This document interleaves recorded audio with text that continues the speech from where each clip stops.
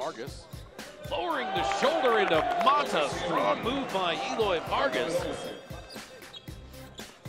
Jorge Gutierrez shoots at that time, and that's good.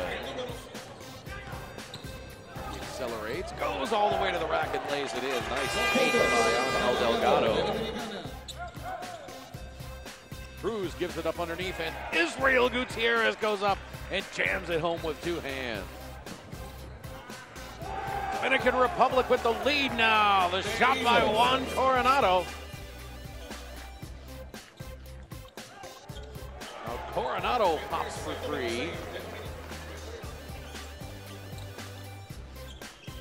Cruz hits for three.